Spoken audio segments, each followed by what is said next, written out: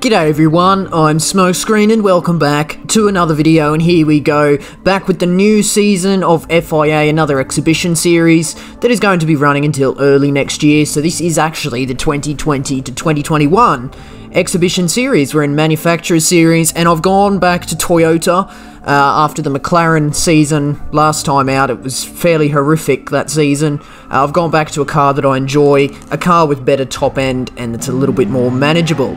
We find ourselves in second split, I believe this is, for this round here, this race here, at Autodromo Nazionale Monza. No chicane. Make sure I get that pronunciation right so I don't trigger any Italians. That definitely do not want to do that.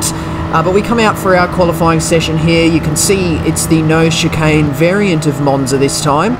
So just keep an eye on this qualifying lap here as we begin to find ourselves a bit of a slipstream for the start or first portion of the lap. Slipstream off the back of the Porsche, driven by PAL 97 here. You can see we're pretty much prime distance to get about the best amount of slipstream we can as we head up this massive straight now, 1.2 kilometers long, now that we avoid and completely drive past this first chicane here. The Porsche actually moves out of my way, so that tells me he purposely gave me slipstream, so thank you very much for that, much appreciated, and we'll have a look to see how the rest of this lap goes. So the first chicane is now the second chicane, the Variante della Roggia is now the first chicane, although I'm probably still going to call it the second chicane by accident because that's what I best know it as. The rest of the circuit from here on in is exactly the same as the other variant of Monza. Literally, you just skip the first chicane and then that's it. The rest of the track's the same. A good lap around here is in the 138s, 137s if you're a bit alien. But generally, if you're going into the sort of mid to low 138s, you're doing pretty well for yourself. So that's what we're going to aim for qualifying here. You can probably tell I've had a little bit of a break from this. It hasn't been a new video for like over 2 weeks. I don't know, I just haven't felt very motivated. You definitely need to take a break, even from things you love. If you do it too much, it does begin to grow old. And, you know, I think it's good to have a bit of a break and just refresh yourself, gear yourself back in for another good couple of weeks, couple of months of solid play again, and I think I'm back into that. But for those who don't know, I don't really have a set schedule for this. I just make them as I do, and I happen to jump in and have a good couple of races here for this round here, and therefore it's made itself into a video. I tend to be more motivated to make a video if I do well in the race. So you can see for our first lap, we set a 138.6. You have enough time for a second lap, but I unfortunately went way too deep into the first chicane, or the second chicane, which is the first chicane now, and binned off that lap there. Just say that I'm a beginner to my fellow R4M member right there, R4M Jack, who actually pipped me for pole position there. So you can see 138.606 was the pole time, and I had about half a tenth more of worth of lap time there, put me in second position. So this race here, 15 laps in Group 3, of course, the Toyota GR Supra concept, beautiful machine here, quite good in a straight line, so it's quite well suited for this track here.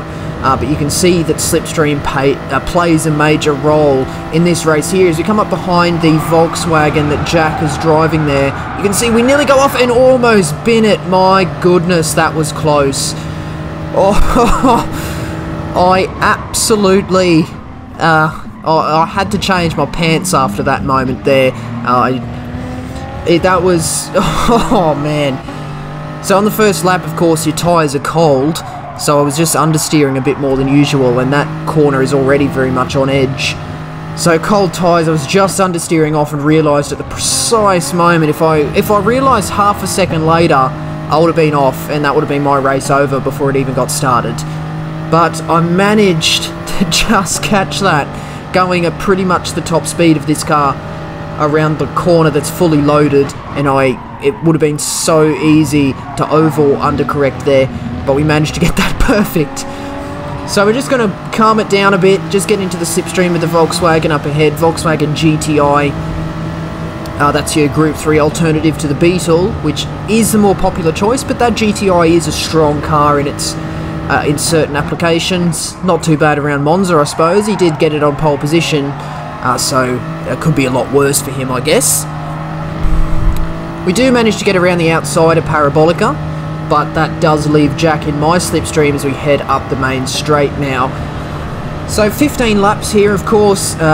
It's a no-stop race, easy no-stop. You can see Jack goes through there. So yeah, easy no-stop, 1 times fuel, so pretty much it's negligible. And tyre wear, you do get a little bit more understeer by lap 15, but it's not like crazy. I mean, you'll see the tyre wear. We've done 1 lap and there's not even any red in the tyre wear indicators at all.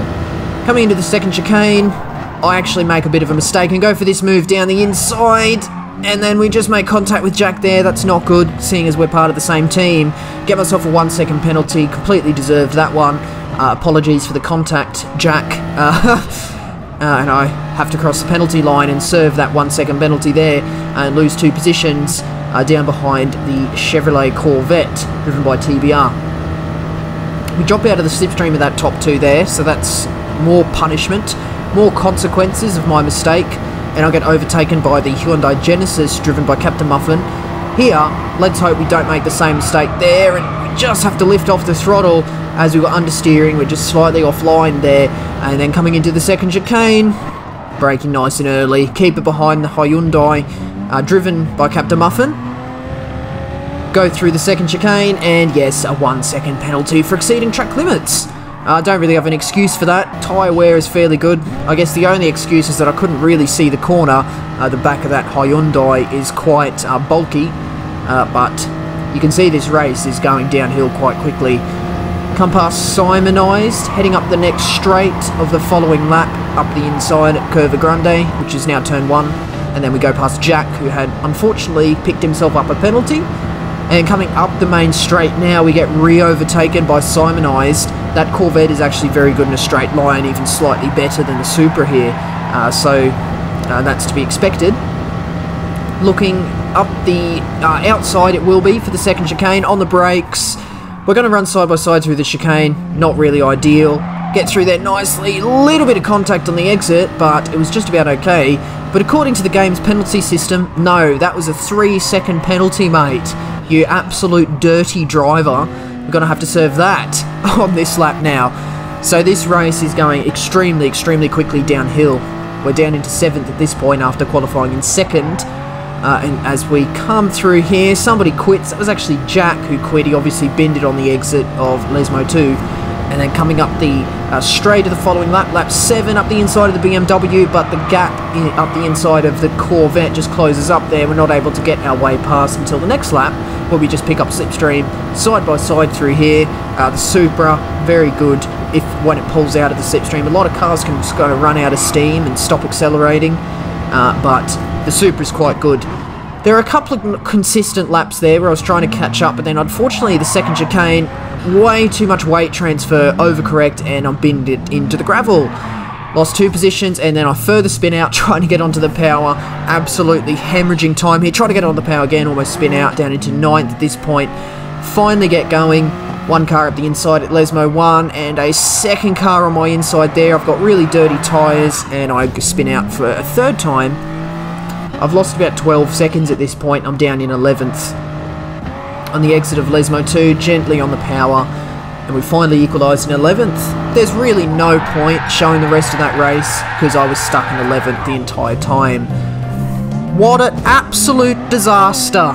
Literally, couldn't have gone much worse. I've just made too many mistakes, a couple of poor choices in terms of accidental moves.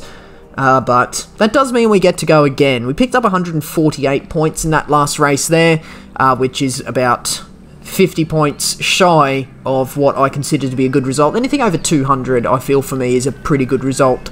So that's worth going again. I think this is top split now. This is the 2nd slot. As you can see, you got Metal Gear in 9th. That's generally a pretty good indicator that you're in top split. You can see there's not the level of competition in this exhibition series here is nowhere near as big as it is for the official season. But we're going out for our qualifying session. We're going to aim at a better lap. I'm going to take you through a bit of a lap guide here, as we haven't really discussed what I'm using for braking. You can see we get a bit of a slipstream off the back of the Beetle at the start of the lap. That car's not so great in a straight line, so the Supra very easily outhauls it. So for turn 1, Curva Grande, you can do it flat out when you get your line right. Looking on the left-hand side, 50 metre board, turning in. Try and meet this curb on the inside that just pulls the car around and helps keep its minimum apex speed up. And coming into the first chicane, braking just before the 150 metre board, and then you can cut this first bit quite a lot, second bit quite a lot as well, and you get through there nicely. Third gear for the Supra, and then coming into Lesmo 1, braking just on the shadow after the 50 metre board, and accelerating just as that kind of side road meets the apex of the track. Lesmo 2 just before the 50 metre board, half the car on the curb, and then gently on the power, and the car kind of swivels, I think is the best word. It swivels off that curb beautifully and gets a nice good slingshot down the Seraglio straight, which we are now on. Ascari is the next braking point here. Looking on the right hand side, same braking point as always, the little access road. Going onto the circuit after the 150 metre board, feather the throttle through turn 9, leap over turn 10. Actually that's wrong because we missed the first chicane. That's turn 7 and 8 now. The track only consists of 9 turns in this layout. But we get through there nicely. Fourth gear I chose through Ascari. Third you could choose as well. Braking just on the 100 metre board. There's boards on the left and the right, trailing it onto the inside, and then getting onto the power just as you see. Once again the access road meeting the apex of Parabolica, and then as we come through the exit of Parabolica and take a nice short distance to the line, a 1:38.5, marginally quicker than my qualifying time in the previous slot, and it puts us in third. Quite a good qualifying time, I'm happy with that actually. Just Rid1 and Twitchy overhauling, but as always, let's finally enjoy the beautiful introduction.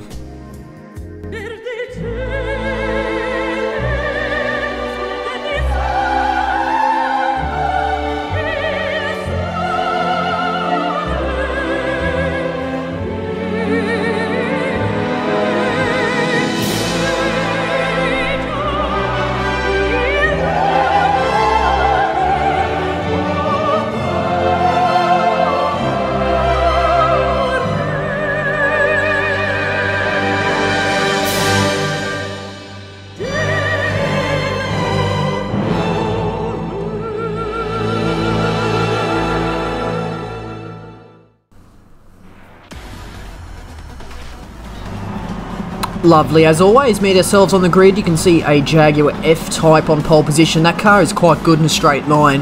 That's to be expected. That Subaru is pretty crap in a straight line, so he obviously picked up a nice good toe to get this far up the grid. We actually get a poor launch off the start, a little bit too much wheel spin in first gear as we kind of just got going there. It was a rolling start, so we don't quite have the launch that a standing start has, but we still broke into way too much wheel spin. Got Metal Gear driving the Lamborghini Huracan up the inside, but he sensibly pulls out as we're coming through the Curva Grande, which is quite on edge on this first lap. You can see we're just under steer off again, and we have to feather that throttle. Someone's off in the back. Coming into the second chicane, let's not make the mistake of accidentally going for a move here. You just end up losing so much time. So we're going to come nice and sensibly through here. Look on the radar, Metal Gear pulls to the inside, just makes contact with the back of me, and gets myself a 1 second penalty. And then coming into Lesmo 1, he absolutely lobs it up the inside there, and I lost... How much time would I have lost there? Maybe half a second, sorry. So... I don't know how I feel about that move. I'm already serving a penalty. If he was just slightly more patient, he definitely would have got that move done with minimal time loss. But unfortunately, he decided to take matters into his own hands, it appears. If you'd like to go back and have a look, just have a look down on the radar and have a look at sort of his car body language. It kind of jinks left as he is coming onto the apex of Lesmo 1. I feel as though that was a little bit of a deliberate attempt at a little bit of a... you know, a return move, but he went into the back of me, and there were cars in front of me, I had nowhere to go.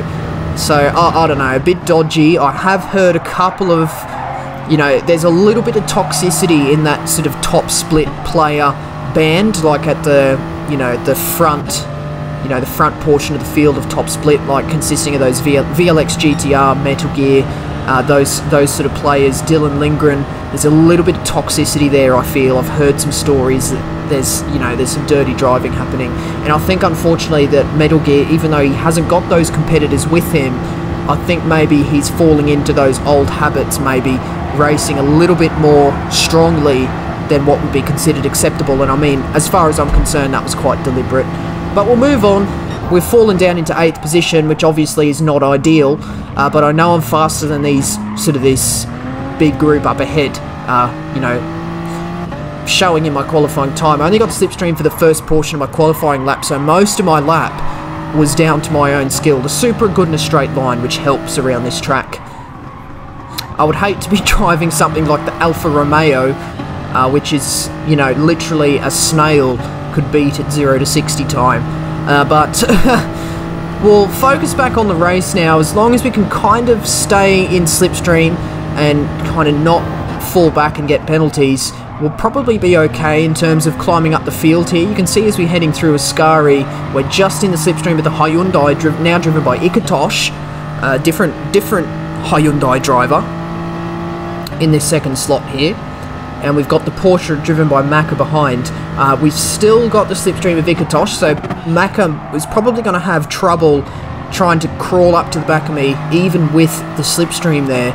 So that's going to be good for us trying to keep this position. You can see as we head through the exit of Parabolica, the Porsche is a lot closer to me than I am to the Hyundai up ahead, and the Hyundai is very, very close within the slipstream of Konzio. I believe that Porsche is going to be picking up a stronger toe than me, but you can see Ikatosh pulls out, goes for the move. I'm now picking up the slipstream off the back of Konzio as we head through Curva Grande, and you can see the Porsche's only caught up behind about 1/10, and we've caught up probably about 3/10 to this pair up ahead coming into the second chicane. Onto the brakes nicely, cut that chicane beautifully, leap over that second curb, onto the bow nicely, ticking all the boxes here. The second chicane, got it down pat there, and we're now firmly in the slipstream of Konzio here. So the Hyundai, also quite poor in a straight line. So the Supra, compared to this Hyundai, is going to be quite good, especially when it, you know, has slipstream and pulls out. So as I discussed before, a lot of these cars around me, you know, they're good in slipstream obviously, but then when they pull out to go for the move, they run out of steam and start to lose that acceleration, and the Hyundai and Porsche are no different to that. You can see quite a bit of an early break coming into Ascari, but Jack had another penalty unfortunately, and you know, I guess it's not really his fault. We get through there, no worries, no penalties to report of, and we are in the slipstream of this GTI. I think the GTI is fairly respectable in a straight line, so it's going to be good for our slipstream up this main straight here as we head through Parabolica. Try not to get too much understeer now that we're in dirty air, but we get through there nicely actually, and we're a lot closer to Jack than Maka is to us, so we're going to be picking up a nice strong slipstream toe up this main straight here, and we'll see how that translates and see how that goes through Curva Grande of turn 1, and we'll have a look. You can see we're closing in. Jack just defends to the inside, nice and slow, no abrupt, nice predictable movement by Jack there. We're going to have a look around the outside of Curva Grande here. We just have enough grip and managed to get that car to stick around the outside. We're back into the slipstream with a pair of Hyundais up ahead, the South Korean duo, and we get through that first chicane nicely. Ikatosh does not. We just run into the back of Ikatosh there, and that is quite concerning in terms of penalty risk. We know what the penalty system is like at the moment, penalising contact that hardly means anything at all, if it does at all. But we managed to get through there okay. A little bit of a poor run through Lesmo 1. Look behind, Jack's gone. He's out of my slipstream. That's opened up the gap behind, so that is good. That means we can kind of focus only on the cars ahead. We don't have to worry so much about a rearward assault. You never really want to worry about that no matter what's going on, no matter what you're doing, but at least we don't have to worry about that in this particular scenario here. Ikatosh has fallen off the back of the second Hyundai, which is now driven off into the distance up in 4th position, and you can see we're going down the inside through Parabolica. As long as we can keep this nice and tight before the apex, we're going to be able to fight off any cutback attempts and get a nice run up the straight there, which we so do there. So the Hyundai is now firmly in my slipstream. We're moving over to the right hand side to defend. This is how you defend on the straight here. If they're too close to get a slingshot, back them up in the previous corner so they're right on your tail. They won't be able to get that slipstream slingshot and you can see he's pulled out of the slipstream to go for the move. Have a look down on that radar, and he's just falling backwards. So that's exactly what I'm talking about. So you exit the slipstream, and then you're hit with all that air rushing over your car that was previously being pushed out of the way when you're in slipstream, and that you're now fighting that air. The car doesn't accelerate as quick, and if your car doesn't have the horsepower, if your car doesn't have the grunt to be able to kind of maintain that on its own, you're going to lose out as soon as you pull out.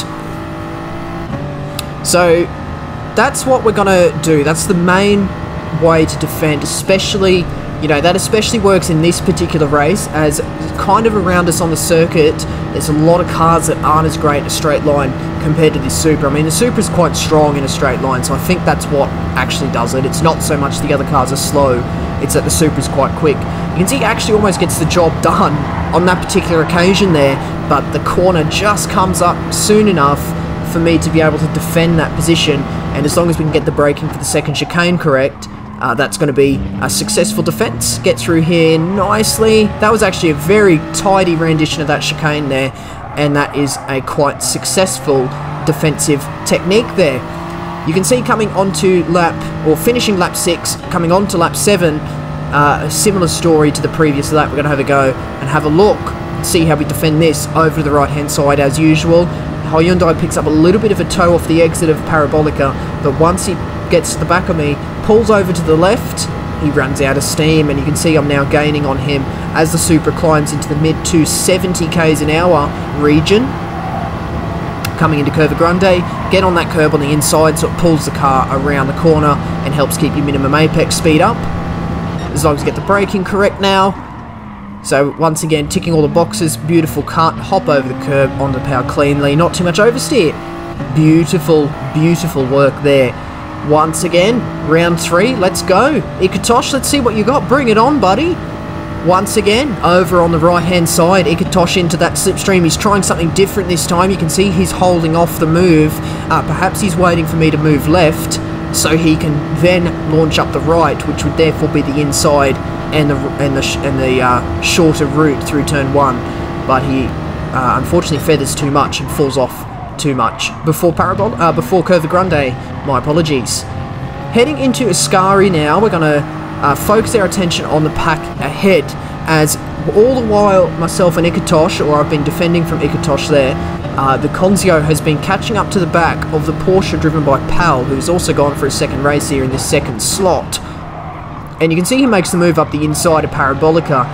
That loses them time. That crucially loses them time. And they were about 1.5 seconds up in the distance there. And they are now very, very close to me here. You can see I've caught way up. I'm now up in 4th. I accidentally cut out the part of the race where Metal Gear went into the pits. You can see me go up the inside. Conzio brakes really early for that Ascari, and that's kind of what threw me off. I broke where I felt was appropriate, and I ended up going deep by accident. Ikitosh muscles his way through, gets himself a 3-second penalty. Probably, that definitely wasn't his fault. I think a bit of a miscommunication between myself and Conzio left myself offline and therefore kind of in the way for Ascari, and unfortunately that just let Ikitosh through. Unfortunately, a little bit of contact resulted in a 3-second penalty for him. Quite unfair, if you ask me. But, you know, the penalty itself wasn't exactly anyone's fault. That was the game's fault for penalising stupid contact. It doesn't really mean anything. Ikitosh did nothing wrong. I made a mistake, but I didn't block anyone. So, I don't know. Bit of a dodgy penalty system going on here. We're now going to rejoin the race in lap 13. We're in 4th, and we're just getting faint dregs of slipstream off the back of the Porsche, and you can see as we head up towards the braking zone for the second chicane, we are now firmly in that slipstream of the Porsche there, but we unfortunately go slightly deep into that first chicane. I've probably said second and first chicane the same number of times. It's the second chicane at Monza, but the first chicane of this layout. And you can see we've dropped out of the slipstream of the Porsche again. So we're just yo-yoing into this, you know, back and forth, in and out of the slipstream. But here's where it counts, a straight portion of the track here. And we manage to just get ourselves back into the slipstream of the Porsche. So, the Porsche is another car that's on the list of not as good as the Supra in the straight line. So even if we are slightly out of the slipstream by like a tenth or under, the Supra has enough sort of a power advantage against this other car to crawl its way on its own, under its own power, back into the slipstream of the car ahead. And then the slipstream will take over and pull the car even further towards the player ahead. That's happened on the straight down to Parabolica, and on the exit of Parabolica, we're definitely in the slipstream of the Porsche now. Have a look at the gap. We're half a second behind, exiting Parabolica, and you can see as we head up the main straight, we're about halfway down now. It's down to 2/10, pulling up to the inside. That is a beautiful move up the inside, down the straight, a beautiful slipstream slingshot move. Up the straight, we've got the inside for Curva Grande. Absolutely beautiful move there. So now we're going to focus our attention on the Concio up ahead. I think we're faster than him at this point. I don't know how good that Hyundai is on tyres. The Supra is not so great, but the car feels alright at this point here. So as long as we can keep the car in check, we could be on for a second position here. Ridwan F1 up in the lead has driven an absolutely beautiful race, and there's going to be no real chance of catching him unless he makes a horrific error, which I doubt he's going to do. He's a very consistent driver, and he's obviously very, very quick, being able to hold the lead off the rest of the pack. So having a look behind, Porsche is in my slipstream, and I'm about 2.5 tenths away from the slipstream of the Concio, so I now have a little bit of a dilemma on my hands. Porsche behind is 3 tenths. That's probably going to be close enough if this was the main straight for him to get up the inside of Curva Grande. I have to make the decision of whether I back him up through Parabolica. That'll lose my chance of second or go for second. I decided, let's be conservative at this point. Let's back up the Porsche heading through Parabolica. I overslow in the apex, and I've lost myself a tenth against Pal behind, but that means it's going to be too close in order to get a good slingshot. I'm all the way over on the right hand side. The Concio's 1.2 seconds up ahead. Now, I don't think I'm going to be able to get second, but if I can defend this third position, that's going to be a podium in this race, which is exactly where I qualified, but considering I was down in 8th at one point, wouldn't be a bad result at all. And then as we head through Curva Grande, I try to keep it tight there. The Porsche had an opportunity. I just opened up the inside into the braking zone for the first chicane now. On the 150 meter board, I meet that apex beautifully. The Porsche was closing ever so slightly under braking as we headed into that second chicane there, but the corner came up just soon enough for me to turn in. No contact, but I just came across the front of the Porsche in order to stop him from going through there. Absolutely beautiful defense, if I do say so myself, and I will say Pal has been an absolute pleasure to race against, so thank you very much for that. But as we head on the exit of Lesmo down the Seraglio straight, the Porsche's fallen behind a little bit. It's probably looking to be a third position. A podium is not too bad. The Concio has just lost himself a little bit of time, but I think by this stage of the race, you're looking to just consolidate what you got rather than trying to continue to make moves. The last thing you want to do is go for a move, make a mistake, get someone a penalty, get yourself a penalty, or bin it and lose 10 positions. Whereas if you were just patient and grateful for what you had, you could have stayed in a position like third. As we round out Parabolica, it's going to be a third position, a nice podium paying position for this first, or it's actually the second round of the exhibition series here at Monza. 7 seconds off the lead, Ridwan putting in a total race time of 25 minutes, 0.7. In my practice race I did in a lobby before the first slot, I did a 25 minutes, 0.2. So I definitely had the pace in me to be a race winner here in this slot, but didn't quite come off after the poor start that I had. But there we go, podium position, 249 points. That's quite a strong result for me. Definitely up there in one of my personal bests for an FIA race, so that's absolutely lovely. But I do hope you enjoyed that one. A little note as well, the time slots for these FIA races in this series, Nations Cup and Manufacturers Cup, are pretty crap for me. I can hardly compete. I can't race at all on a Saturday, which is where the Nation Cup races are for the first half of the calendar. And then the manufacturers are on Wednesday for the first half of the calendar. They swap days. after we get past the halfway point of each calendar, so I'm not going to be able to compete in the second half of manufacturers at all. The only chance I have to compete in any of these races is on a Wednesday, but there's 3 slots. The first slot is at like 7 o'clock at night. You know, that's way too late. They used to be like 3 o'clock in the afternoon. Where did that go? That's what I love doing, because, you know, I wake up, have some breakfast, you know, just chill out for a while, have some lunch, and then after lunch I'll jump on to play a game.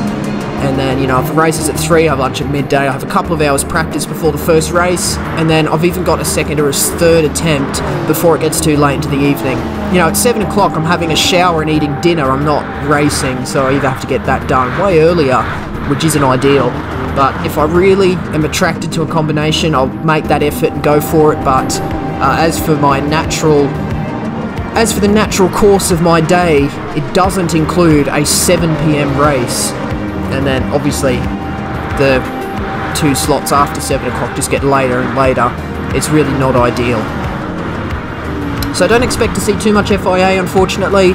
There's not really much I can do about it, so I'm just going to have to live with it. But yeah, just a quick note for that. Probably going to lose my S rank because of that. If I don't compete and get enough points, I'm not going to meet the criteria to keep my S-rated DR, which is unfortunate.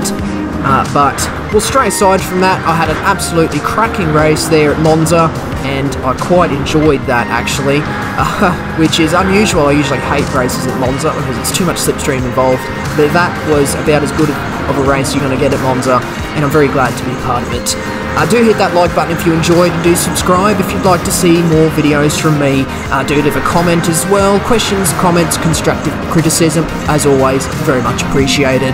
But that's going to be the end of this one today, and that means that is it from me. So once again, I do thank you very much for watching. See you later.